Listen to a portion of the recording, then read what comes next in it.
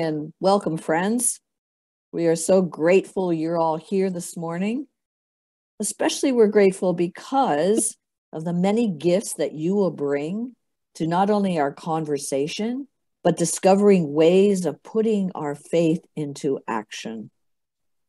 You know, it's all about how we continue to move more deeply into our baptismal ministry.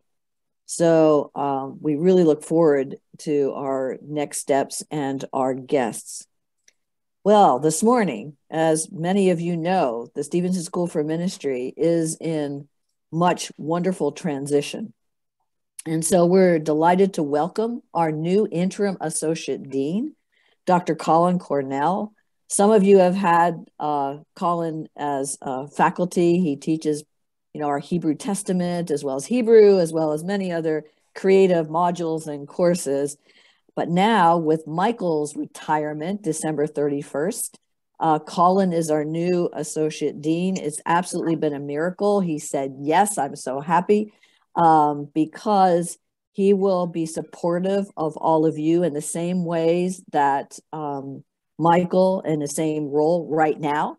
And so please welcome Colin and know that he will be our tech support this morning, our super duper tech support, which we always need. I am also really, really delighted to welcome our new dean. And while that may seem odd to you, yes, I retired, but January is our transition time. And our new dean, Sarah Stonecipher Boylan, is with us this morning for a short time. She has another commitment, but I'm so glad she's with us this morning. She comes to us with so much experience. She's a digital missioner. She was the manager of operations at the Center of Lifelong Learning at Virginia Theological Seminary, which is always just the best. She has authored and done podcasts and all kinds of cool things and has been a technology consultant in so many ways. And so I could not be happier. And during this time of transition, I've gotten to know Sarah and work with Colin in a new way. And I just want to say, wow, we are in for amazing things ahead. It is a miracle from God. And, just as you all are in the process of becoming, so is SSFM on its own journey. So on to our program for this morning. Well, we are delighted to welcome back Carla Christopher Wilson, who comes to us. She is on the Synod staff of the Lower Susquehanna Synod. It brings our Lutheran friends along also. Carla is so gifted in so many ways, and we are looking forward to her wisdom with us this morning, especially as we continue to engage in the depths of our conversations of racial justice, God's justice in our world. And Kevin Barron, we are so delighted that you are with us. Kevin has recently been called as halftime rector to St. Luke's Altoona. Yay, Kevin. As many of you know, Kevin is a graduate of the Stevenson School for Ministry, and we are just always so delighted to see what all emerges from Kevin's journey and his path, and his wisdom will be with us this morning. So the invitation is to listen, to be in relationship, and to live this time together in the spirit of advocacy. And with that, I'm going to turn our prayers. We are good Episcopalians, and Lutherans, and everybody else that's here. And so we begin with our prayers. And I've asked Colin, as our new associate dean, if he would lead us in those prayers. Arise, shine, for your light has come, and the glory of the Lord has risen upon you. You who by the leading of a star guided the Magi to the brightness of the Holy Child of Bethlehem, lead us to the light of revelation, that we may value and honor the varied gifts of our sisters and brothers. Christ, be our light. Shine in our hearts.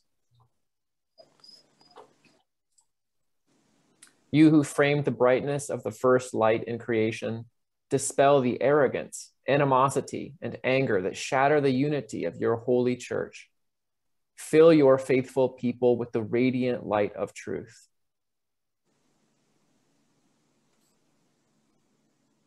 Christ, be our light. Shine in our hearts. You who delivered your people from the misery of bondage and slavery to the land of promise, set us free from enslavement to division, disunity, and distrust in our public life and labor. Illumine those in authority with the light of vision. Christ, be our light. Shine in our hearts. You who shower comfort and hope to the lowest, the lost, and the least. Shower the light of compassion on the sick, the sorrowful, and the suffering. Help us to be your compassion and hope in the world. Christ, be our light. Shine in our hearts. May Christ, the morning star who knows no setting, find us ever burning with the light of love, the spirit of truth, and the wellspring of hope. Amen. Amen. Lord Jesus Christ, who reached across the ethnic boundaries between Samaritan, Roman, and Jew, who offered fresh sight to the blind and freedom to captives, help us break down the barriers in our community. Enable us to see the reality of racism and bigotry and free us to challenge and uproot it. God of mercy, we pray for all in any need of any kind of need or trouble, for those whose lives are closely linked with ours and those connected to us as part of the human family, for refugees and prisoners, for the sick and suffering, the lonely and despairing, for those facing violence, for all held down by prejudice or injustice. Awaken in us compassion and humility of spirit as we seek and serve Christ in all persons. God of mercy, hear our prayers for all who are in need. Look with pity, O Heavenly Father, upon the people in this land who live with injustice, terror, disease, and death as their constant companions. Have mercy upon us. Help us to eliminate our cruelty to these neighbors. Strengthen those who spend their lives establishing equal protection of the law and equal opportunities for all.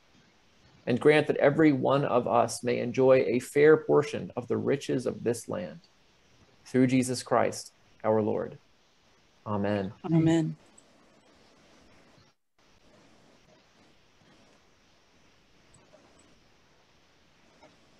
Good morning, everyone. It's wonderful to be with you once again and to see a lot of familiar faces. It's always a joy to see you all. Can I get a volunteer to read our scriptural passage for today? Of course, we are reading a scripture passage that is quite familiar to us all, but we'll go ahead and read it. Jim, I think I saw your hand. Thank you. Reading from Matthew. In the time of King Herod, after Jesus was born in Bethlehem of Judea, wise men from the east came to Jerusalem asking, "Where is the child who has been born King of the Jews? For we observed his star at its rising and have come to pay him homage." When King Herod heard this, he was frightened, and all Jerusalem with him. And calling together all the chief priests and scribes of the people, he inquired of them where the Messiah was to be born. They told him, "In Bethlehem of Judea, for so it has been written by the prophet, and you, Bethlehem, in the land of Judah, are by no means least among the rulers of Judah. For from you shall come a ruler who is to shepherd my people Israel."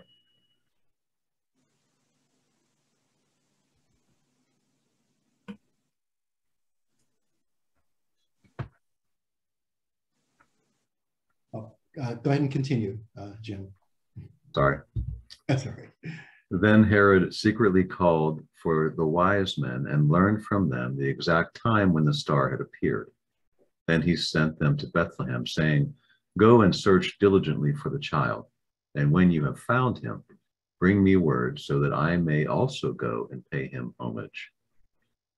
When they had heard the king, they set out, and there ahead of them went the star that they had seen at its rising, until it stopped over the place where the child was. When they saw that the star had stopped, they were overwhelmed with joy.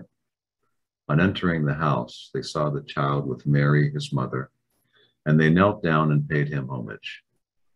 Then, opening their treasure chests, they offered him gifts of gold, frankincense, and myrrh. And having been warned in a dream not to return to Herod, they left for their own country by another road.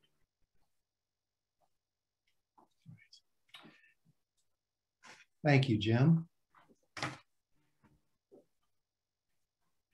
Our scripture passage today opens with the arrival of 3 strangers in Jerusalem during the reign of King Herod. They are Zoroastrian astrologers who have traveled from the east. Their visit to Jerusalem draws considerable attention and causes a great deal of disruption as they recount that they have been following a comet that would lead them to a newly born king of the Jews. This king would be found in the land over which the comet stopped. Their claim was further strengthened as they came bearing gifts for the newly born king and not for Herod, the current king. In the Greco-Roman world, kings were the highest of humans and the lowest of the gods. Therefore, the Magi brought gifts appropriate for a king consistent with their beliefs. News of this disturbance reaches Herod, and he and the people have cause for alarm, as the appearance of a comet commonly meant political upheaval. They undoubtedly recognized the political upheaval that would be caused by the introduction of a rival to King Herod. For Herod, the news of a newly born king meant the arrival of the Messiah. He calls together the chief priests and scribes, inquiring of them where the Messiah was to be born. His fear is intensified as they recount the words of the prophet Micah, identifying the birthplace as Bethlehem, the city in which King David was born. Although Herod may not have known the prophecy concerning the arrival of the Messiah, since he needed to ask the chief priests and scribes, he did recognize the threat to his own power. Herod was installed in the seat of power by Rome, whereas in the eyes of the people, the Messiah, who bore the lineage of King David, would be installed by God himself, in contrast to Herod's illegitimate and worldly installation. If Herod were to retain his power and riches, he needed to eliminate this newly born rival. He was tyrannical and cruel and would do whatever it took to retain his power. He murdered quite a number of people for political reasons, including his son and other relatives. So there was no line he feared crossing to address his political threats. So he secretly calls the astrologers to learn more about what they knew about the location and particulars about the child. He inquires of the exact time the comet appeared. Learning the exact time of the star's appearance would be an integral astrological piece of information, as it would enable Herod to determine the age of the child. This was a dangerous moment, perhaps known or unknown to the astrologers. If they told him all he needed to know to find the child, they would be of no further use to him. As they were secretly brought to him, nobody knew they were there. He could have destroyed the evidence they represented by murdering them and discreetly sending assassins to murder the child. However, such a move might implicate him directly. The visitors couldn't just disappear without question. He chose instead to send them to Bethlehem to find the child and to return to him, confirming his location with the ruse that he himself would go to worship the child. Herod then likely sent assassins following them at a discreet distance, to murder the child and the astrologers far from the city. The people might just assume that they never found the child. In that way, he would not be directly implicated in the murder. The astrologers traveled to Bethlehem and find the child. They bestow gifts upon him and are warned in a dream to return to their country by an alternate route. Likewise, Joseph is warned in a dream that Herod seeks to kill the child. In the middle of the night, he takes his young family to Egypt. Herod then learns that his plans have been thwarted. Although he has not received concrete confirmation of where exactly to find the child, he acts on the information he does possess. Knowing from the astrologers that they saw the comet 2 years before, Herod orders the death of all children 2 years of age and younger. Civil disobedience is defined as non-violently refusing to obey the demands or commands of the occupying power with the goal of bringing about social change. By not returning to Herod to confirm the location of the child, the astrologers practiced civil disobedience. They enabled a Messiah to remain in the world. However, this act of civil disobedience is really the culmination of their actions. Their act of civil disobedience really begins immediately upon entering Jerusalem, as they speak truth to power and ask the dangerous question of where to find the newly born and legitimate king. They stand in the face of danger as they take an audience with Herod, who assures them that they have nothing to fear from him as long as they work as his investigators. Most importantly, they are guided by their faith in the child. They make the active choice to choose the King of Peace rather than the tyrannical king of the world. So, Carla, my intrepid traveler in this journey. Oh, good morning, everybody. And so as we talk about the Magi and the Epiphany journey, it has always been one of my favorite parts of this story, that this is really our first dramatic New Testament version of direct and active resistance, right? We're seeing the order of someone who is in power. We see a direct order that has to do with preserving power, preserving control. And they give this direct order to other individuals who have power and influence. This is a jockeying between different political systems, ambassadors, a preservation of power through alliance, and then there is a moral choice based on the ambassadors, the representatives, right? Because that's what the Magi are. They're almost, if we're trying to equate it to a political system, they are the representatives chosen from what was likely a large school, large conclaves of thoughtful reflection. You know, we're coming from courts. You know, where does an astrologer work? Probably not in, you know, a tiny castle tower, right? We're looking at someone who is part of a royal court, who is part of a school, who's part of a library, who's part of an academic and religious and politically funded system, and who is going to undertake traveling to gather information and carry it back along with opinions and assessments, publish some papers in well-respected journals, shape public policy, and share with other individuals what are the recommendations for best practices to move forward.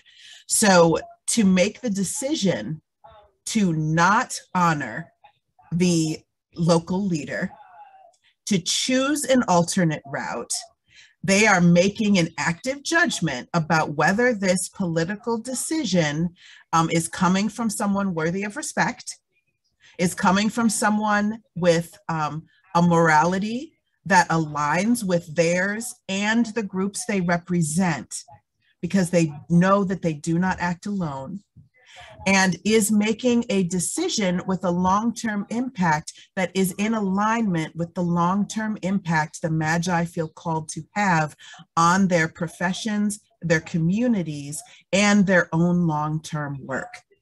So there is a multifaceted evaluation. How does this reflect on the long-term goals and work of my community? How does this decision reflect on the long-term goals and priorities of my personal, intimate community and place that I am doing the work that I'm called to do? And what does my heart, my head, and my gut tell me about the rightness of this thing that I'm being called to follow? And after running through these 3 vettings, right, the Magi came to the decision that this was not a leader who was in alignment with their community-based work, with their personal ethos, or with their scientific and global professional desires and the code of ethics that they had ascribed to as being part of this work. And so they made the decision that leaders come and go, but the calling is eternal, and that at times there will be choices that need to be made. And so they made those choices, but they did not make them without careful intention and without careful thought process around execution. So they knew what they were trying to do, and they were also very particular about how they did it. Did they go in and burn down Herod's palace? No. And that was certainly a choice they could have tried to make, but they were like, you know what, number-wise, we don't really got that. Strength-wise, we're probably nerdy intellectuals living out of backpacks. So maybe maybe taking on an army is not what we're called and equipped to do at this time. We are highly intelligent and strategic, and we speak multiple languages and have a pass as scientists and artists and mystics that we can go through other land without igniting a political challenge, right? There's a freedom for travel and movement in ancient worlds and countries that these individuals could have traveled with more safety, it's likely.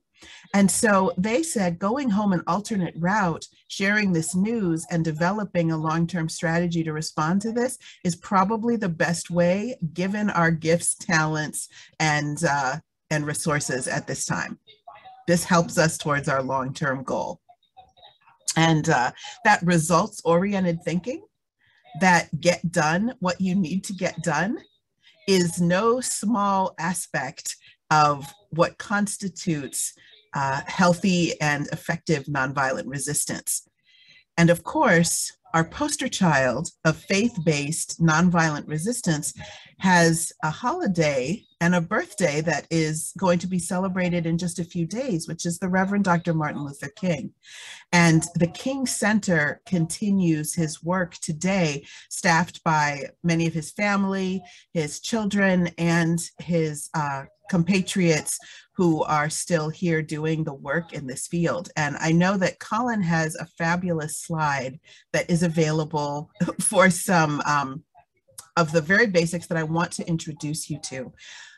Nonviolent resistance is a field, right? There are people that study this and that are experts around faith-based community organizing, particularly focusing on nonviolence. Why do we focus on nonviolence? I mean, isn't the Old Testament full of violent resistance?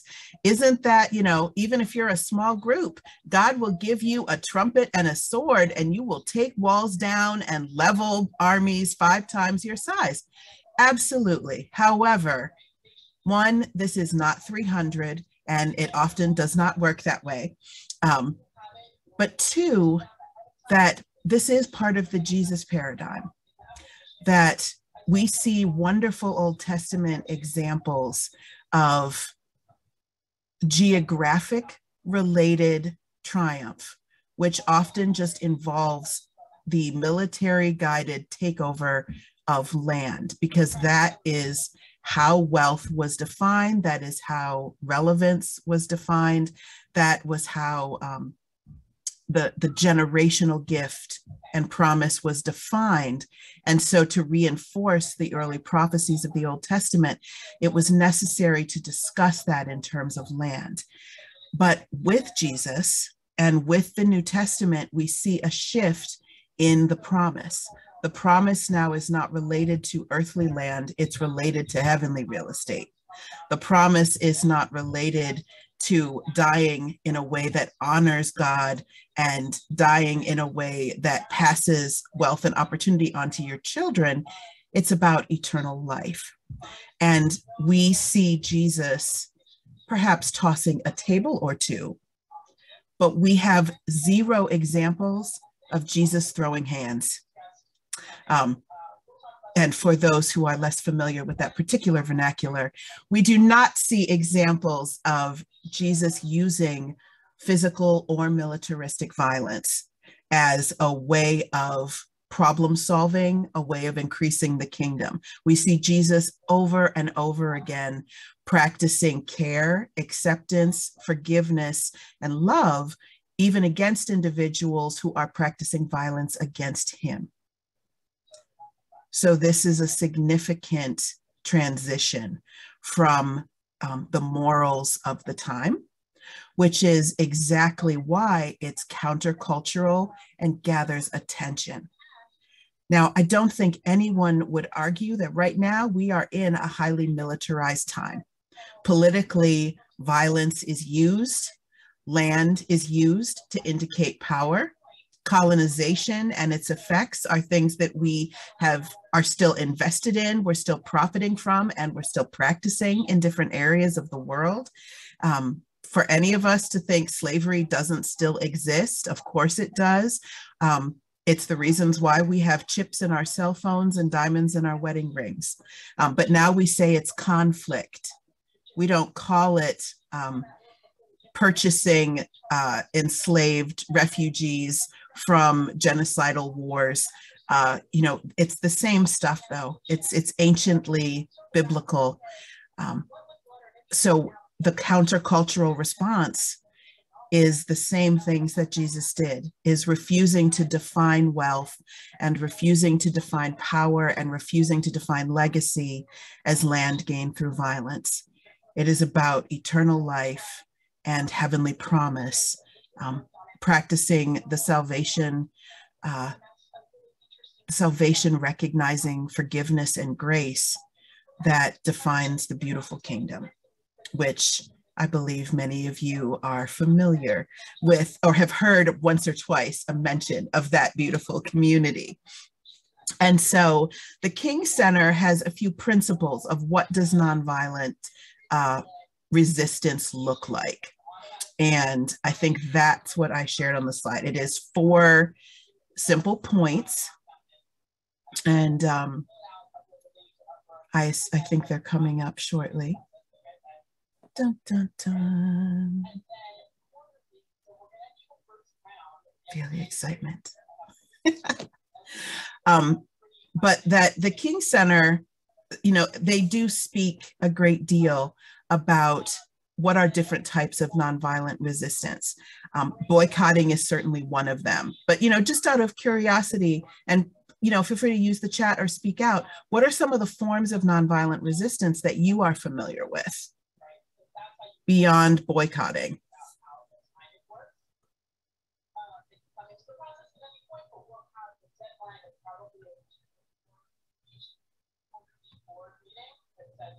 Yes.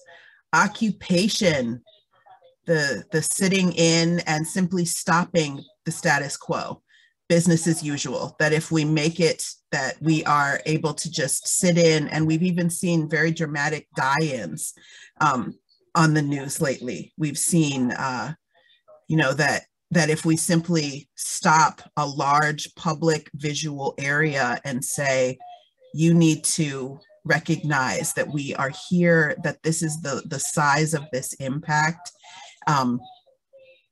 Artistic demonstrations, group sing and, group dance, flash mob dances and movement. Art and music and culture have been part of every single sustained resistance in a people's history, because music and art and movement does so much to inspire. It does so much to record the history. It does so much to make things available and accessible and memorable. That is absolutely huge. Messaging through social media, absolutely true.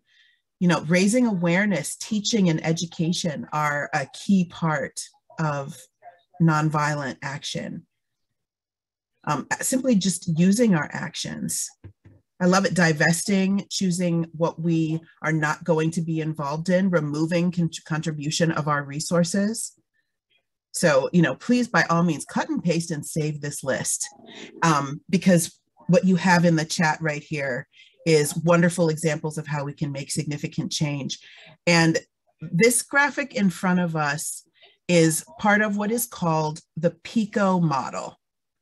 And this is one that was copyrighted by Faith in Action, which is the primary model that is used by national faith-based organizations right now.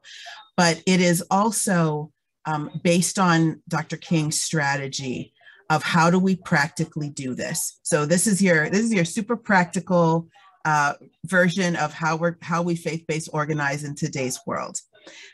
The beginning is to do the research, right? And it is cyclical because it is ongoing. But if you happen to know what research you need to do, if you know, wow, I am horrified. What hit my heart is the images of these kids in cages. It's awful. Well, why are they there? Where are they actually from? Who has the power to do something about the situation? Who do you need to be talking to and reaching out to? Rather than succumbing to helplessness because of the overwhelm of the problem, is there a particular agency already doing the work? Is it happening in an area of the community that you have access to, right? Narrow it down until it can become about a specific action. And the only way you can narrow down to a specific action that you can do is through research. Choose your issue. It's not that the world is on fire. It's, well, what are the things about the world being on fire that particularly bother me, that I'm particularly drawn to, that I might particularly have skills to help? How can I research and learn more about what's actually going on? Who are the stakeholders and the power holders? And how can I work with them to move forward and figure out possible actions and then solutions? Continue to narrow down that issue, focus in through analysis, and decide upon actions, all the while figuring out who are both the power holders, who you're going to need to work with because they're the people that have the ability to make decisions and enforce change, and also working with the stakeholders, right? So power holders and stakeholders are two different types of people. The stakeholders are the ones that are involved.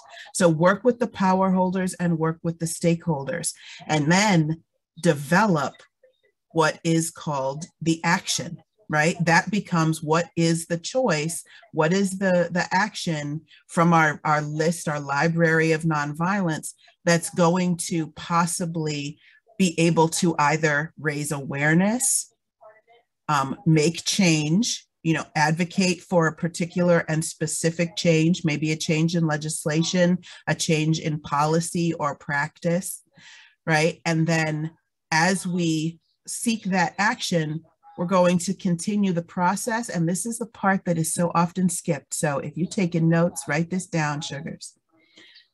One-on-ones where we connect with the individuals that are actually affected by whatever challenge it is that we are addressing. This is so often a space that is skipped by the church because we think we have all the answers already. We know what Jesus did. We know what we think and what we feel based on our interpretation of the Bible. We know exactly what our social statements or our particular beliefs say. So we are good to go with what's right and wrong. The challenge is every culture and every era, of course, interprets the Bible differently. And loving your neighbor, caring for your neighbor may look very different in the neighbor's eyes than it does in our own. And so it is vital that before we say, we're going to shut down this factory because they're not paying equitable wages and they're taking advantage of folks and they're not keeping them safe. And then the people who actually work in the factory are like, wait, but where are we going to work? We didn't ask you to shut that factory down. We need them to change the wage structure, or maybe we need different supervisors. Maybe we're willing to work for lower wages because that's better for taxes, but we want more food pantries in town. We want better transportation so we don't have to have cars. Like maybe there's other things that we need that would help make this situation tenable for us. So every step of the way during creating public actions, it is vital, absolutely vital, that you remain in constant contact with those who are involved. And those one-on-ones are an important way of doing that. So what's the difference between a one-on-one and a relationship or a conversation? Aren't we just called to be in relationship? We're called to worship together, pray for each other. Absolutely. Jesus's example was often eating together, social time, prayer together, and then, possibly shared napping space. Excellent, excellent ways of building community. However, a one-on-one is a specific political term that involves an intentional, focused conversation about the sharing of information related to a shared goal. Write down your questions ahead of time, take notes, practice as much transparency as possible, and walk into the conversation knowing the information you need. And then when you're done, walk away from it. Because it is far too easy for conversations to go afield and then you get lots more information, and it can often derail you, as the people of Christ are often chatty folks. And we want to respect people's time. We want them to understand that this is a professional conversation focused on goal-oriented work. And we're going to try to have lots of these, right? So what we want is information that if we need to, we could turn it into a report. We could even pull statistics out of it. We can say, I talked to 20 leaders in the community and 18 of them said their primary concern with this factory is that they need better transportation to get there. Right? So you've got to think about this is not just about building trust and relationship with this person. This is about getting a better understanding of the wider community they represent. And so you're looking to ask the same questions, or approximately the same questions, of multiple people so that you can check in and vet the work that you're doing and make sure that it is in alignment with the needs and desires of the community that you're seeking to partner with.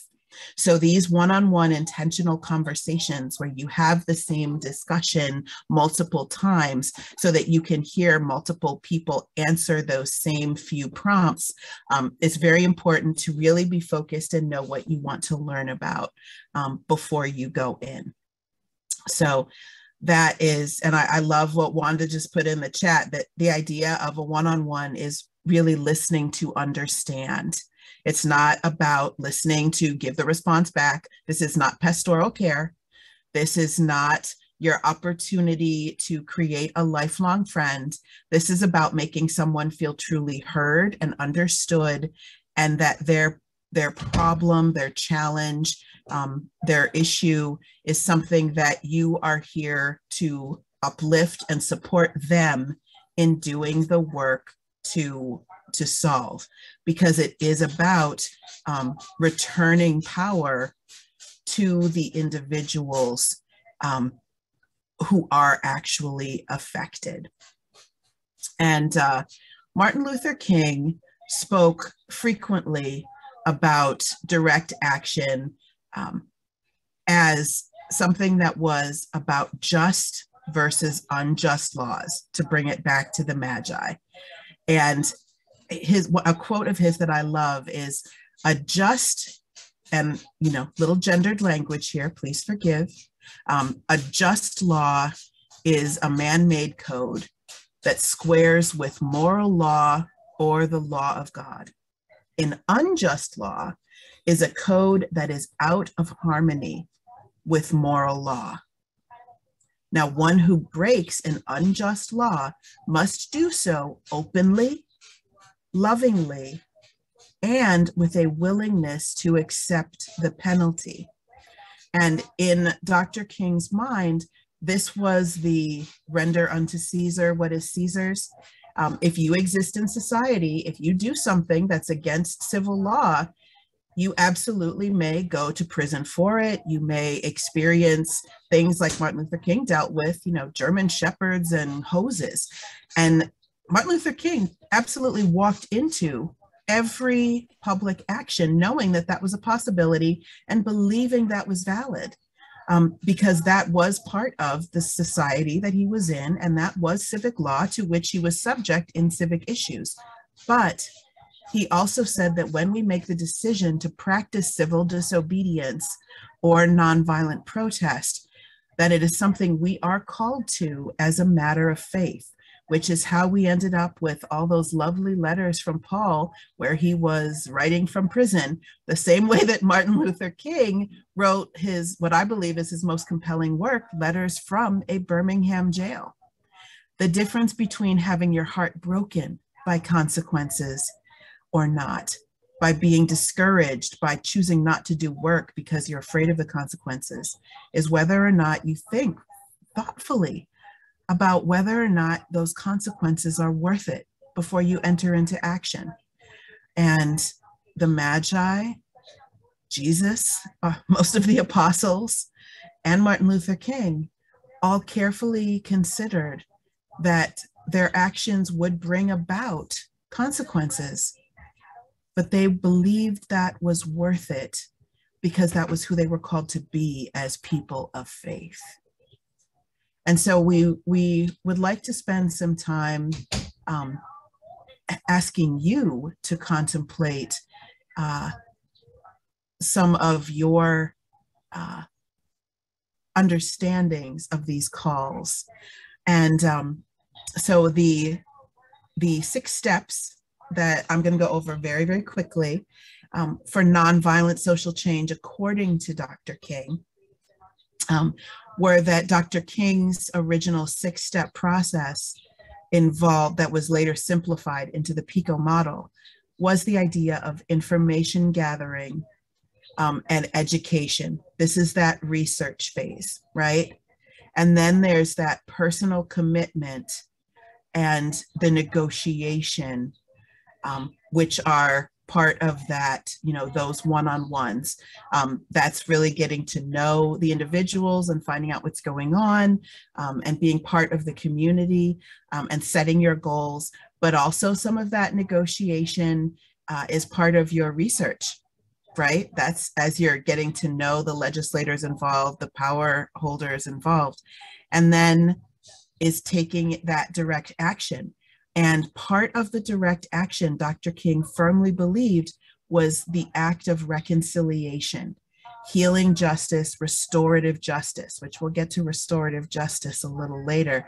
But we did spend some time, if you attended one of our earlier webinars last year, we talked a lot about the principles of restorative justice as a field. And this is where that ties in, that after direct action, you don't burn it down and walk away from the ashes. That isn't the Christ way, and it certainly wasn't Martin Luther King's way. And that got a lot of his people angry with him, right? There were both Black folks and white folks that said, okay, you raised your point, now leave us to fix it. And Dr. King said, no, I'm actually going to stay and work with these people who were formerly those I was opposed to, who may have hated me. I'm going to be part of the process of healing, and I'm willing to engage in long-term dialogue, political dialogue, being an advisor. I'm willing to stay part of this community. So if these 6 steps for nonviolent social change, and we'll type those in the chat so that you have easy access to them and can copy them. But which of these steps of nonviolent social change did the Magi take? And how did they play out in the Magi's nonviolent resistance? And then also that the Magi and Dr. King were both moved to their action, not by their powerful political attachments, but by that heart, head, and gut, their dreams, quite literally dreams and prophecy that spoke to them, right? If you notice in Dr. King's speeches, his biggest source of where he pulls references from is the book of Isaiah. My favorite as well.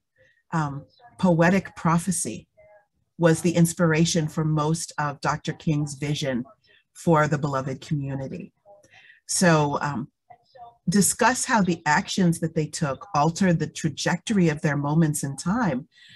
But also, if you end up having time, I would love for you to incorporate into your conversation how that prophecy, how those actions, how those choices were inspired by the prophecy, the sacred truth-telling, the art, culture, dream, and revelation that simply spoke into their hearts, and they changed the trajectory of their time based on an unexpected dream and prophecy movement in their hearts, and what some of those might be for you. So, that was a lot. I didn't realize quite how meaty that was. I don't know, Kevin, do you think that that we can incorporate any of this stuff today? I mean, I've heard lots of people say that Dr. King was awesome for a time when people really were aware of listening to dreams and prophecies and were much more biblically educated, and also were more oriented towards the government and the community. Like, they understood the larger community, the wider world, their smaller intimate communities, and themselves as individuals. But that now it's nothing but me, me, me, and we couldn't carry sustained movements like this. I have heard many a person say that the age of advocacy and community action is dead. Do you think that people of faith could even possibly begin to resurrect any of this? Sure. I mean, I think so, because the thing that always is impressed upon me when I read passages like this and when I look at the work of Dr. King is the simplicity of the call. Specifically, one is not asked to do a very complex thing. One is basically asked to, as through the example of the factory that you gave, the call may be as simple as a living wage or transportation to the place, and so that gives people of faith an opportunity to specifically see that you don't necessarily have to have a very lofty, well defined and well crafted and complicated call to which you are responding. It's going to be just that simple. The Magi, I mean, their message was consistent wherever they went. We saw the star, we followed the star, we're here to pay homage. And they didn't vary from that because it was simple. It wasn't complicated, and it wasn't moved in that way. The second thing I find too is that people have a tendency to care about things once they are personally affected by them, or once they know someone who's personally affected by them. So specifically, I always look at the opportunity that people of faith have of actually expanding those networks of individuals that they know to be able to talk with folks from different aspects, different prospects, and different outlooks, so that they can determine what is it that has or holds importance to them and to the people that they love.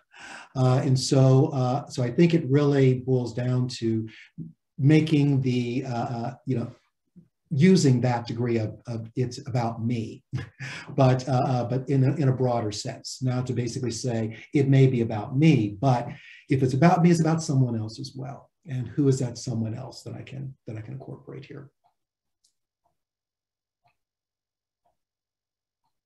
So, as we have these discussions, I really wonder about, spiritual practices have become such a huge issue in our own pandemic.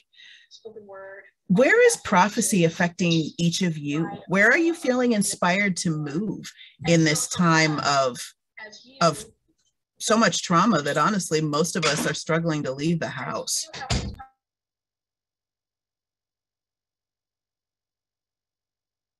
And you can use either chat or just speak up.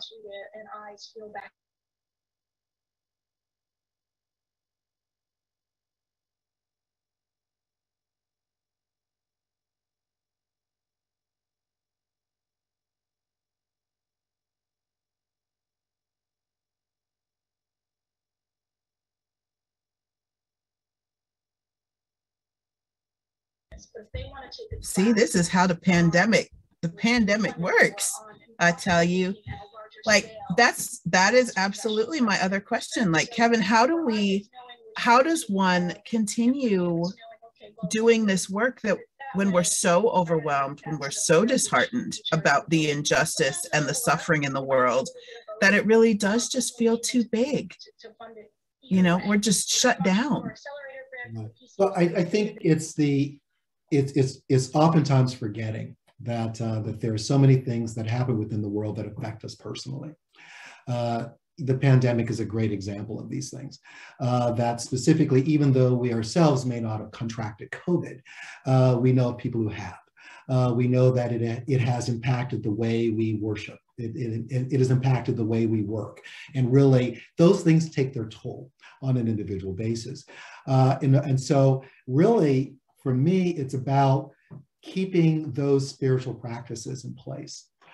Because specifically, that is an opportunity to really move beyond that, to beyond that space where things can become so very overwhelming. Because of course, there is power in prayer. There is power in immersing yourself in the various practices, spiritual practices that we have. And oftentimes we forget that. We get to the point where things become so overwhelming that we feel that we can't pray, or that we can't do our practices. But one thing that we can do is we can sit silently and listen. And I think that is one of the most effective tools I think any of us has, to specifically sit silently, listen to the voice of God speaking, and to recharge after that. Yep, I will say the first time that I've ever been able to successfully meditate is during this pandemic, because I could never sit still that long before. And so I have finally hit the point where I can actually slow down and be still. And I have found that meditation, breathing exercises, simply contemplating nature, looking at stars. Ooh. That's a thing now. Yeah, I mean, that gets you out of your head. I mean, actually, it gets you out of that space where you're constantly engaging and re-engaging and re-engaging and re-engaging. That voice that keeps you up in the middle of the night, with those nagging things over and over and over and over again. It disrupts that pattern. It disrupts that ability for those things to become so very, very overwhelming, and gives you a way of getting out of those things and moving out of those things. Because after time goes on and you're able to disrupt that pattern in enough of a way, then the pattern ceases to repeat itself once again. And you find that you're able to move out of that in a very effective way. Applications depending on what they're doing. So, oh, go ahead. Okay, I learned too that the meditation helps you discern, because we can't all be Martin Luther King, and we can't all be, we can't fix everything either. And so when you take the time to spend time with God and meditate and ask him, okay, what do you want me to do? And you listen. I think that's helpful as well, because I always want to go in there and get all excited and be zealous and do, and then, save the world, and you have to meditation and that helps you sit back and say, okay, I need to find out what God wants me to do, where I am and what I'm doing. And I thought that's what helped me a lot, even through the pandemic and every day.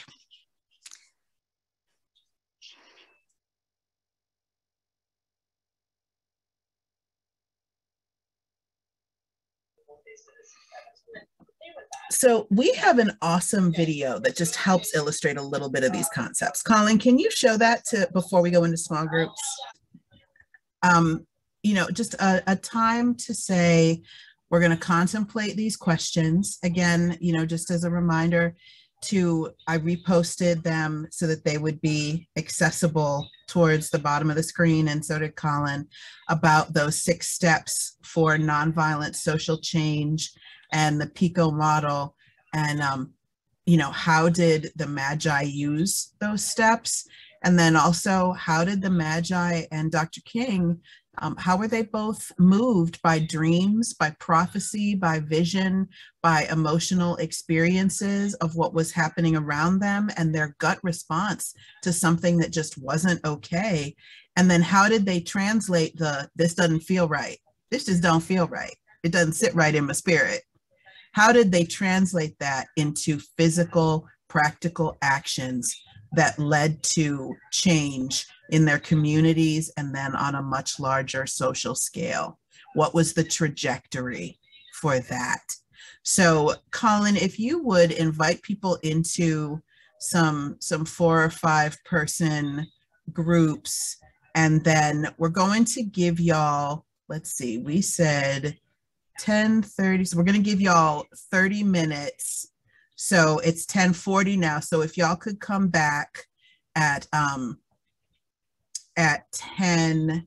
oh, we did say 40 minutes. Okay, so if y'all would come back at 11:15, let's do that. We'll keep us on schedule. Welcome back, my friends. So what do you think, Kevin? Should we do the check back before the break? Or should we, let's get them while they're fresh. I see Robin is affirming that. So can we have folks, someone from each group, just kind of share what the main points were that came up in your discussion? Don't all at once, but please pop up. Oh, I see Barbara is ready to rock and roll. We are ready. So I don't remember our number. I think we were group 6, but a couple of things really came out that I think that might be important, or at least felt important to us to name. But one was the spiritual growth of the Magi during their journey, that both that longing and that commitment to actually find the importance and meet the reason the star rose, but the risk that developed as they went along. And so how that personal commitment is really important, because we can have a longing, and then when things get tough, we can choose not to do that, not to continue on the journey. And so that sense of longing and commitment and risk seemed really important. And the other part that I thought was marvelous was this idea that the wise men developed a different kind of wisdom. So these were these wise, educated, powerful people, and they came with a certain amount of knowledge, but until they sort of humbled themselves to talk to the leaders of the Jewish tradition and then continue following, they developed a different kind of wisdom, a different heart wisdom, a wisdom of listening to God, of altering their response based upon their interaction with the Christ child. So that shift in type of wisdom and how that can be a reconciliation, like within yourself, of when you combine both your head knowledge and your heart knowledge. Ooh. That's beautiful. That's beautiful. I like that the head and heart knowledge coming together is just something that's resonating with me deeply. Who's willing to go next? I feel like I saw another hand. Hollis Ann. One of the best discussion groups I've ever been in. We started with telling a little bit of our own journey on justice path. And although it seemed like we were not on the subject, Patrick called us back to consider the Magi and the PICO. And so I was writing it down as we were talking. What they did was withdraw their resources from Herod, the Magi, which, although Martin Luther King says, if you have a problem with the group you're in, you should stay and negotiate, there would have been no negotiating with Herod. And by removing themselves. First of all, they negotiated in their group. They went their separate ways, but they all agreed they weren't going back to Herod. So there was some negotiation in that group. And they protected Jesus by not going back, because perhaps they would have been under the threat of death or torture and might have given up the location. So they protected Jesus. Also, they funded the Holy Family with their gifts, which and one person said, yes, they funded the trip to Egypt. So in the dream, whether it was a daydream, what I would call the visit from the Holy Spirit while I was discerning, they called it a dream, and it may have been something they dreamt in their sleep, or it may have been something they dreamt while they were awake. They did direct funding, withdrawal of resources from Herod, and some of us talked about situations we were in where we had to remove ourselves from a church or a group or a inactive or adverse situation. And so they practice withdrawal of resources, which we liken to the bus boycott, where the people of Birmingham? I'm sorry, I can't remember the name of the town, but Rosa Parks is credited with sort of inspiring it. I think it may be already underway, but in any case, the people who wanted to make a statement were able to change our country and the direction it was headed by not showing up to use the transit system. And so those two things, I think, we saw as analogous. And that's my list.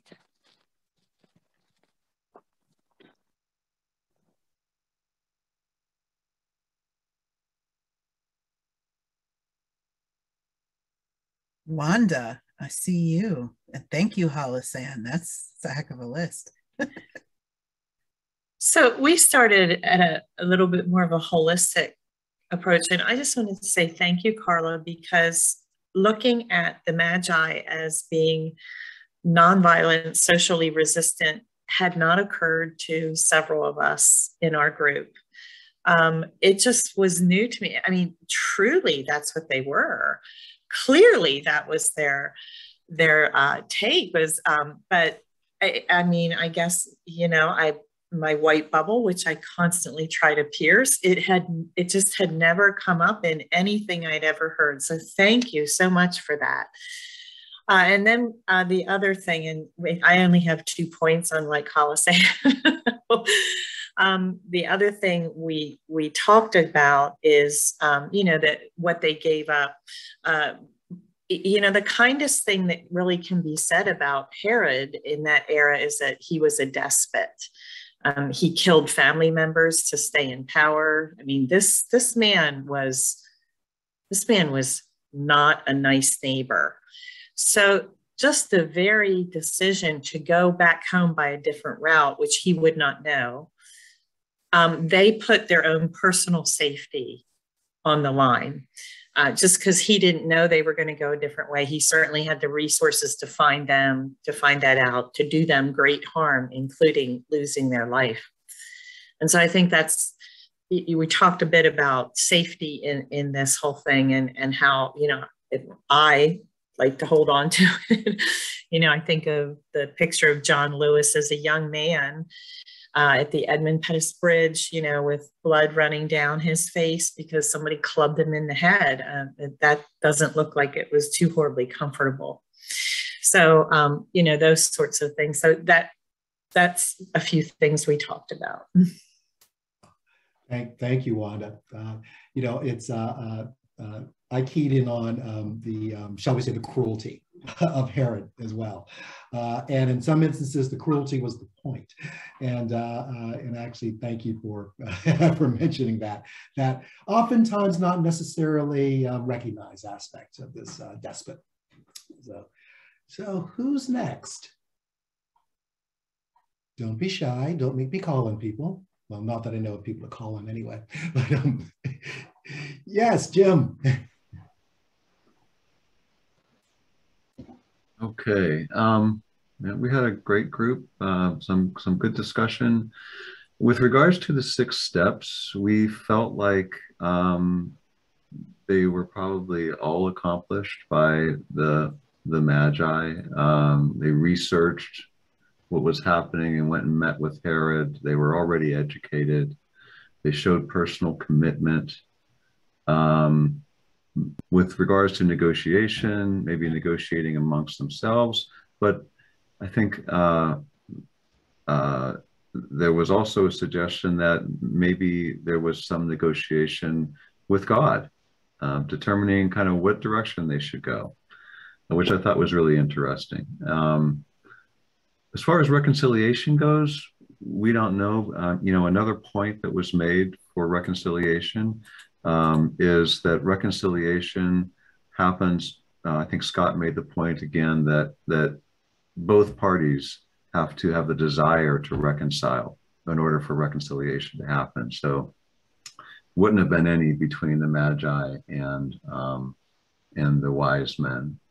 They certainly took direct action. And, you know, I think Martha made the point that, you know, even though the wise men didn't have a lot of power to do things, it's kind of like the story of the child on the beach throwing starfish back into the ocean, and someone asks them, you know, there are so many starfish, what does it matter? And the child says, well, it matters to this one, you know, and continues to do it. So it certainly mattered to Jesus and Jesus's family. And with regards to the other question, how the actions they took altered trajectory, I think it was Trayvon who made the comment that God's providence was showing what God wanted them to do with God's creation for God's manifestation. So certainly it changed the direction as far as the wise men and trajectory. And of course, Martin Luther King did a lot to change the trajectory. And that's all I had to say. Wonderful. Thank you, Jim. Thank you. Do we have, is there, I think there, there we go. I've lost count of the groups. Jennifer. Our group, first of all, somebody else said that this was probably one of the best small group discussions they'd had, and we would agree with that in our group. And we came to the conclusion that as far as the 6 steps went, we felt that the Magi had really accomplished all of them except for reconciliation, for much the same reason as Jim's group did, which is how do you reconcile with somebody who has no desire to do so? Where we thought the negotiation happened was negotiation with Herod. In other words, the fact that they were allowed to go to find the child may have been a negotiated agreement. So their personal commitment then becomes when they are told you need to go another way, when they realize that they need to go a different direction. The personal commitment is, okay, we're now going to make a commitment to break our negotiated deal. Which when you're breaking a negotiated deal with a ruler who is paranoid at best, delusional at worst, and obviously cruel and violent, that's taking a huge personal risk to say, we know we told him we'd come back. We don't think that's a good idea, and we're not going to do it, no matter what happens to us in the process. And as far as how their actions altered the trajectory of their moment in time, if they had not gone another way, we would be looking at a very, very different world. Wow. You know, they would have led Herod right to Jesus. Wow. And heaven only knows what would have happened. Wonderful. Wonderful. And as far as Martin Luther King, one of the things that we talked about was his actions and his commitment to nonviolence, combined with the fact that news coverage was changing from just photographs in newspapers to video images that you could see on your TV maybe not in real time, but certainly close to the event, brought up for some people a great big disconnect between what they were being told by people around them and what they were seeing in color on TV in front of them, which helped to bring a lot more awareness to what was going on. Wow. Thank you. Awesome. Thank you. Thank you. Annie. Hey. Gosh, you guys did such a good job of following directions, and I'm gonna take the bullet for our group. We didn't talk about any of those things. Not the Magi, none of the steps. We had a wide-ranging conversation. We talked about language. We talked about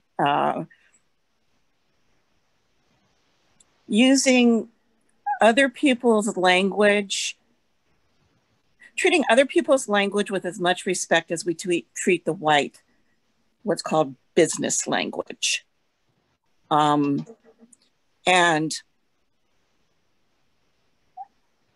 not requiring people to sound like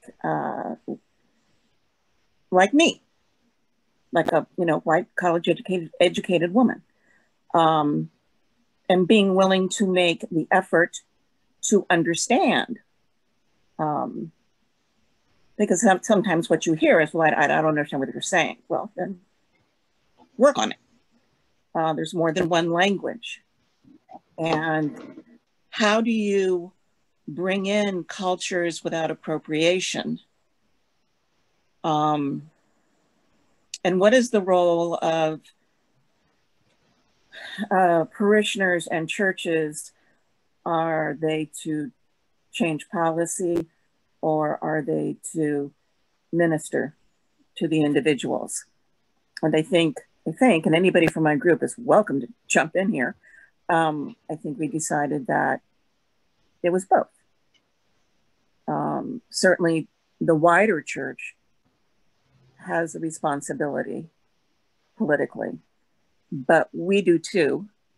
The school boards was mentioned, town councils. I mentioned that we now have a community garden, which we didn't have before because people lobbied long enough that we got it. It was very interesting. It was very culturally based, our discussion, and about relationships. There's a member of our group whose parish serves a dinner Thursday nights free, and they have 200 people. And we talked, and they're almost without exception people from the community. And we talked about how that's wonderful, and it will continue. We talked about how our churches are shrinking, but this ministry will continue regardless of the size of the church, which is pretty amazing. But we also talked about not just serving them, but sitting down and eating with them, which is very different. And knowing people by name, which is what was said earlier. So I think I can't read chats and talk at the same time, so I don't know whether anybody in my group has said something, but if I had to sum it up, I think we talked primarily about how to be relational, and within relationships, that just implies inclusivity. I think that's it. Wow. You have had a very, very fruitful conversation. Oh, it was wonderful. It was amazing. Thank you. And I learned about a new book. the prayer book of, of the Anglican Communion. Ah, wonderful, wonderful. Actually, I love it. I love it. I love it. Have we, oh, thank you. Ted, do us a favor and drop that title in the chat. Thank you. So are there any other groups left? Have we covered everyone? You're extended over 2 screens here, so I want to make sure I don't see any other hands. Okay, you get this well-promised break. I just put a list of questions in the chat. So what I'm going to ask you to do is, if you could get, and if you need to take a minute to do this, that's absolutely fine. Get yourself something to write with. Open up a Word document or something, an email to yourself in your computer, or get yourself a piece of paper or a pen. But we're going to do a quick little exercise.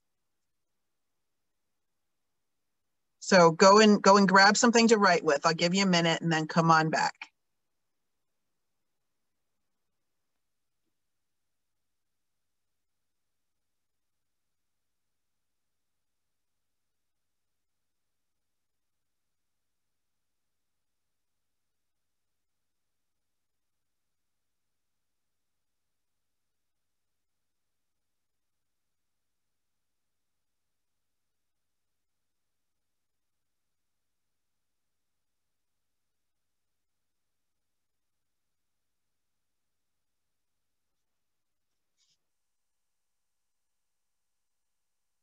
Okay, that's kind of amazing.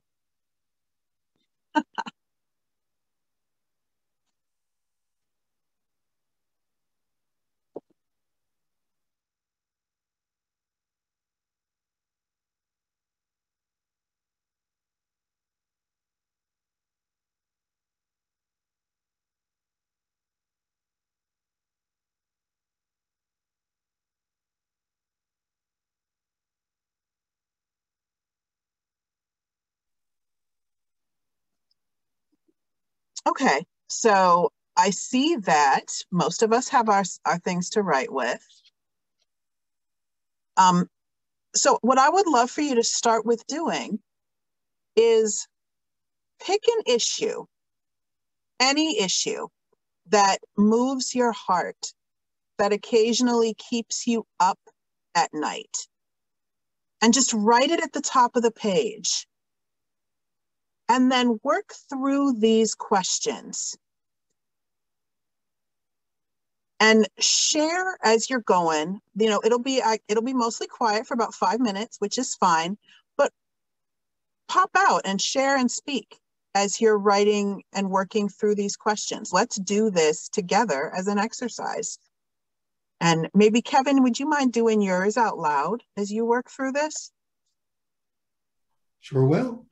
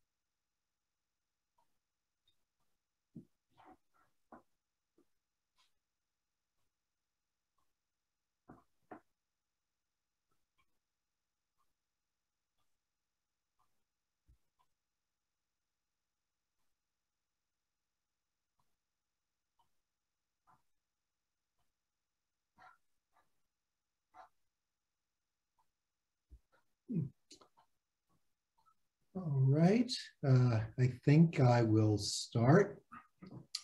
So the problem that keeps me awake at night, sometimes most nights, is voter suppression.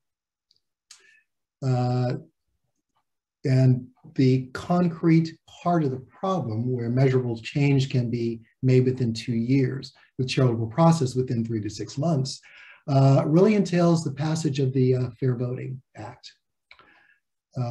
Who is voter suppression affecting? Everyone, but predominantly those who have least access to credentials, to polling places, and the ability to cast their ballots in a fair and democratic method. This of course includes most notably those who are at the lower socioeconomic end of the spectrum, which of course is primarily comprised of people of color, people who have been otherwise disenfranchised within the system as well. The gatekeepers into these spaces, I think, are our legislators, are the people that we place in power, who are really in charge of keeping the guardrails up on this. Why is it happening? A desire to remain in power. Specifically, we know that when people who are on the lower end of the socioeconomic spectrum and those who have the least, when they turn out the vote, things change. We saw this, of course, with the civil rights movement of the 1960s. Prior to that, we saw this during the Reconstruction period, just following the Civil War. Specifically, a time when we gained things such as not only the right to vote, but public education for everyone, and the ability to have better lives and better existences. Who is benefiting from this issue not being addressed? The powerful, those who actually have the 1% of our population that control the majority of the financial assets of the nation, and I dare say the world as well. It just doesn't stop with the United States, because of course the United States has an influence on the rest of the world. And why has the affected community not been able to successfully address this issue? Part and parcel of the problem, I think, is an inability to believe that that one voice matters, or that there is something that can be done by the individual, particularly when one may feel as though all of these things are a done deal and these things are fixed in a way that we don't have the opportunity to influence them. So I think fear, distrust, and the sense of powerlessness keeps the affected community from not being able to successfully address the issue. Who has the power to fix it? We have the power to fix it. All of us have the power to fix it. When we realize that it addresses us all and impacts us all, then we perhaps may get the opportunity to see that we do have the power to fix it, and that we should. What do we specifically need for them to do? We need folks to call and communicate with their elected representatives at all levels, to let them know that that the people are speaking, and that this is a problem that we do not want to, that we want to rectify, that we want to address, and that we want to fix. Why should people of faith care? Specifically, it's our call. For those of us, I'll speak as Episcopalians, for those of us who are Episcopalians, we renew our baptismal vows at least once a year. And part of that baptismal covenant speaks to speaks to upholding the dignity of everyone involved, to care for fair and effective treatment of all. As we prayed this morning in our collect, to make sure that that we are addressing those who are the least among us, those who are living in aspects of poverty, degradation, of abject misery. So we as people of faith, that's what we're called to do, whether we are ordained as clergy or whether we are laity. We're all called to do this by nature of our baptism and by nature of our faith. So I've walked through my little example there, hopefully giving people the opportunity to see that that it is not something that's overwhelming and daunting. Any other voices out there?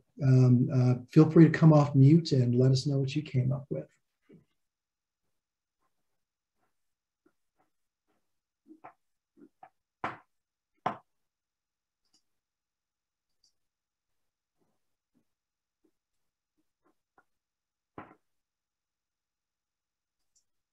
So let's see. Well, let's take a look at the chat here. Let's see. Dualistic thinking and polarization in society. Tell us more about that, Jim.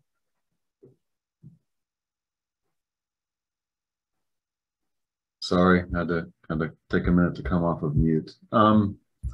Well, to me, I mean, that's what really kind of tears me up a lot of the times. Seeing the anger and the resentment and the, you know, people have a need to win, regardless of whether or not they're right. The disrespect for others, the disrespect for other people that might think differently, because none of us are right all the time. You know, we are a work in progress, right? And we have to be respectful of that in ourselves and others. So dualistic thinking of, you know, being unwilling to see another person's viewpoint and be respectful of them, and you know, being unwilling to learn a different way or new thoughts, new ideas, is tragic. And I think it has a pretty dramatic effect on the country, and it has a lot of polarization in society and politics, of course. And it's a far bigger thing than I can dream to affect, probably. But maybe in the little things that we do, we can, and how we vote, we can have some small effect. All right, thank you, thank you.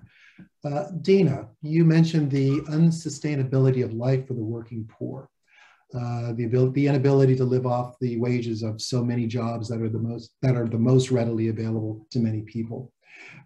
What is one concrete part of that problem where measurable change can be made within 2 years? I really struggle with answering that, Kevin, because I think it's such a big problem and has so many different factors to it. It'd be easy to say that raising minimum wage, or, you know, getting to the point where we offer a more viable level of that wage would certainly help. But I think that's kind of, you know, not enough to necessarily fill in that gap.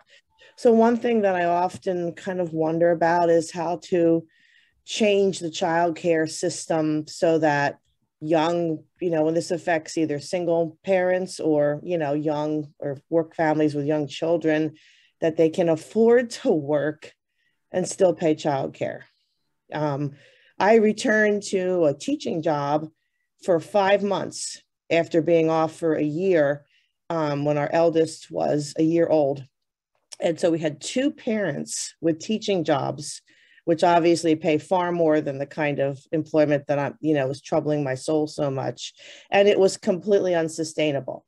Like what we had to pay for her childcare and all the other things that went into the both of us working, it actually, we were financially further ahead if I didn't work.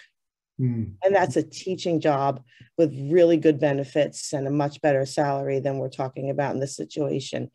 So I think trying to make some kind of improvement in how we offer childcare, the safety of it, how we pay for it, how it's just available to families in the situation that they can afford to, you know, leave their children safely and well and still get a job that manages to sustain some kind of life model, is where I think we would have to consider it. Okay, good. So I'll ask the question to the group at large as we continue with that thought process of the problem of affordable childcare. Why do we believe this is happening? That childcare is so unaffordable at this stage of the game in our constant in our societal lives in current society. At the risk of being a dyed-in-the-wool capitalist, it's supply and demand. There's so much demand out there that you can get a great deal of money for keeping children. Okay. Let's see. I think Holisan, you had your hand up first. I think it goes back to what you were talking about, Kevin, the problem of voting rights versus voter suppression. The concrete part of the problem that I see it slightly different than you do, I see that it's a problem with the people who are elected and the people who are electing them now. I see that white supremacy has reared its ugly head again. And I think that if we could elect some different people in the next 2 years, I think we could see some change. The problem is it's a very vicious cycle if you have people who now cannot vote in their best interest because their vote is being suppressed through ever widening list of ways to suppress it. That it's difficult, it's very difficult. But 3 to 6 months, I think we could see a change in how much we challenge, how much we advocate, and put a counter pressure on the people who are refusing to let this come through, because all these other problems that we have in racial injustice are affected by the fact that the people that are affected by it are being kept from voting. And that's super real. I wake up frequently worrying about this as being such a key issue that if we can't get this done, and also the ancillary to that is the change in funding for candidates, their gatekeepers are the voters. We are the gatekeepers for this. And so the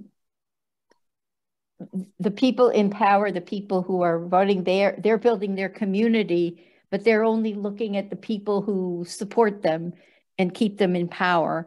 And so they're sort of, in a way, pandering to this supremacy because there's no counter pressure, there's no balance. And that's why I think these classes and this education and this advocacy is so important right now, is that we just have to push back, because right now we saw an election where Black people, for instance, coming to vote made a huge difference.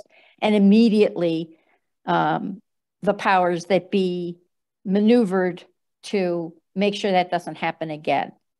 Right. So we did a lot of pushing back and circling around with our Magi and our Dr. King.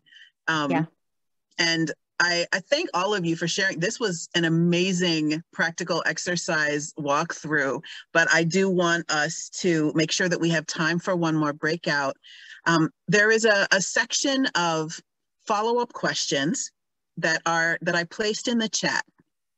And those are the toolkit kind of well, how do we do this, right? Because that is the biggest question that I often get. Once we work through, okay, I've kind of identified a problem that has meaning to me.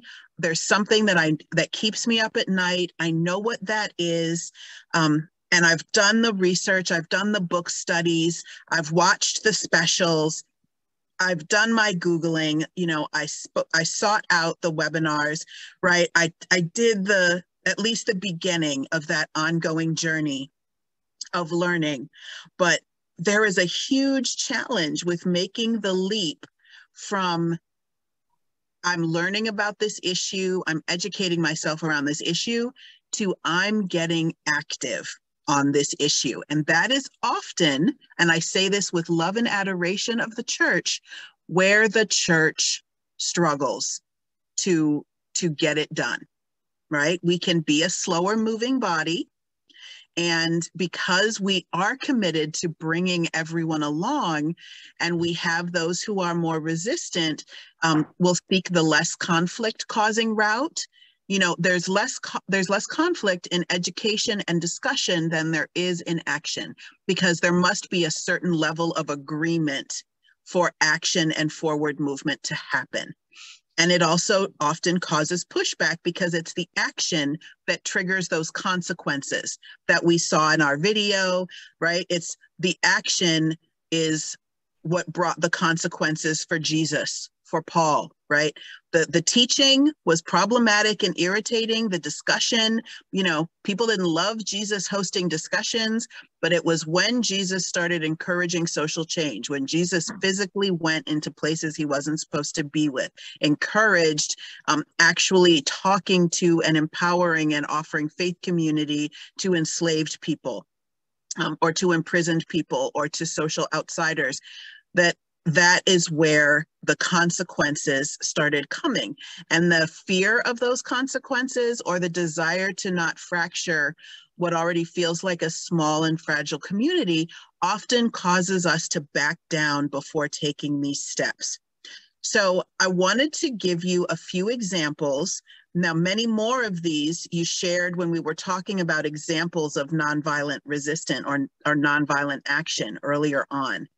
But there's just a couple of them. There are the one-on-one conversations, but also petition gathering, going door to door, or canvassing is going around neighborhoods. You know, for example, you may not walk up to the door, but when we were starting youth ministry, we just filled a cooler with popsicles and ice cream sandwiches pre-COVID, and walked out and just went to parks, went to places where kids were playing basketball, right? And that became a place where we could make those connections. And maybe there was a note or a flyer or an invitation to summer school or to vacation Bible school that we gave out with the ice cream sandwiches, right? That's canvassing. Tabling is the way that's been most effective to connect with different cultural communities, because cultural communities do tend to gather. So going to the Hispanic festival, going to the Pride Festival, going to the Healthcare is a Human Right Festival, and having a table there where we gave out information and contact information, where we did interviews, where we asked for one-on-ones, where we got mailing lists or addresses. And that's a great way for churches, small groups, or congregations that want to connect with the community to do so. And things like op-eds. Next to the obituaries, opinion editorials or letters to the editor are actually the most read part of a newspaper. So, and there are whole, you know, political individuals, that's their job, is to check and track newspaper mentions, radio mentions, social media mentions. So even if you feel like those letters, those emails sent to legislators don't count, that is not true. They definitely do, as do opting out or boycotts, and then public actions and demonstrations, which often help raise awareness. They're usually media attention grabs. So what I'd love for us to do, if Colin, if you could put us back in our groups again, just for 10 minutes, we're gonna take those 10 minutes for you to look at the thing that you wrote down, right? You each just did this with an issue that's close to your heart. What are just 1 to 3 actions that you could practically engage in over the next 6 months that might help move that needle just a hint the other way, right? And it doesn't have to be with Kevin's particular example. Use your own that you were doing along with Kevin as he was doing his, right? What are 2 or 3 actions that you could do for the thing that is passion filled for you? And we're going to do this in our small group so that you can bounce ideas off each other. So go ahead, and we're going to break out now, and we'll come back at 12:25. Okay, we'll see y'all at 12:25.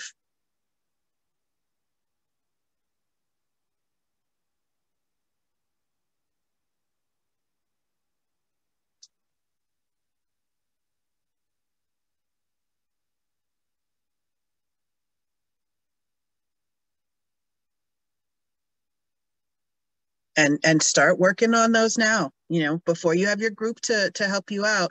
Start looking at, just look at that list. What are 2 or 3 things that you could engage in? And I know, #COVID, but, you know, so think about, you know, what's doable in this next 6 months. And then, you know, if we have a chance to get into our small groups, use that time to bounce those ideas off of each other.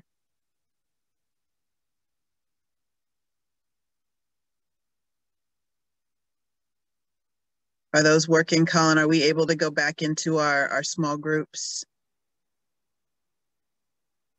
Yeah, they're working. A few folks are still joining, and maybe they were away from their cameras, so they didn't yet do it. Is that what it is?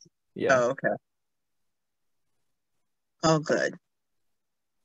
All right, people's brains haven't totally exploded. I'm quite proud of them. I am quite proud of our little folks. I'm convinced of something here. What are you convinced of? We need you to teach a module. Yes, yes. And we need you to teach a module, depending on your schedule, but I think it would work well if we did spring term B and take this group of people along with others that can't be here, because what you just did was awesome. And you too, Kevin. I mean, you're invited into this, but I know you're heavy into this. As you're coming back in the room, this meeting is being recorded. Welcome back to the room. I have a request for you. There are 2 things that I would like you to do. The first one is those issues that keep you up at night. I want you to put them in the chat right now. What are the things that you are super passionate about, that being a person of faith, you are super moved by, the things that just catch you from the news, the newspapers, from sermons, from groups? Put in the chat what those things are. And then I want you to take 3 or 4 minutes and wait for everybody to be done with that.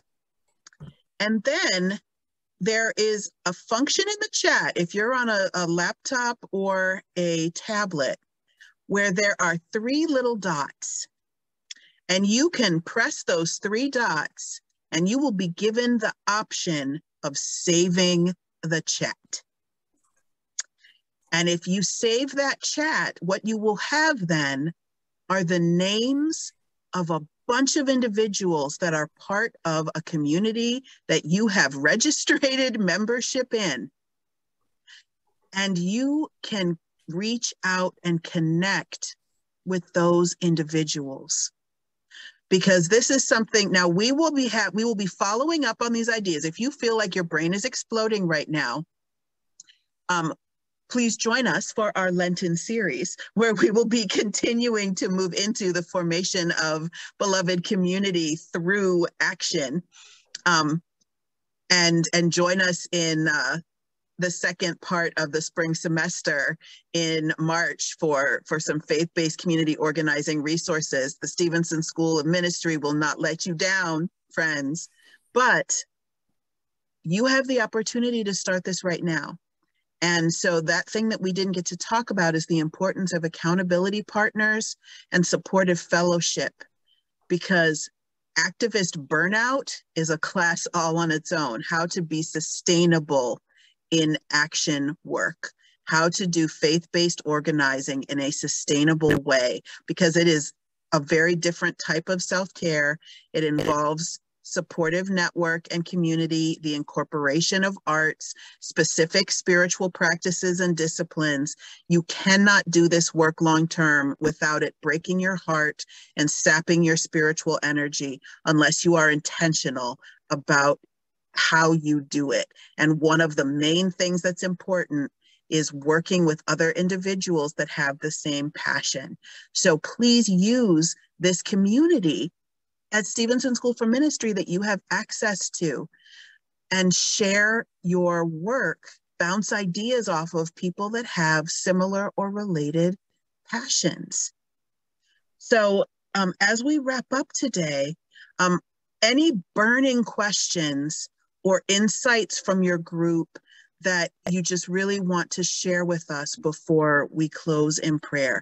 What's burning on your spirit right now? And especially if you haven't had a chance to share with us today and there's something you'd really like to share.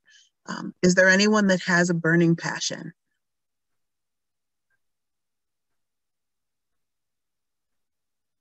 I'm scrolling through here.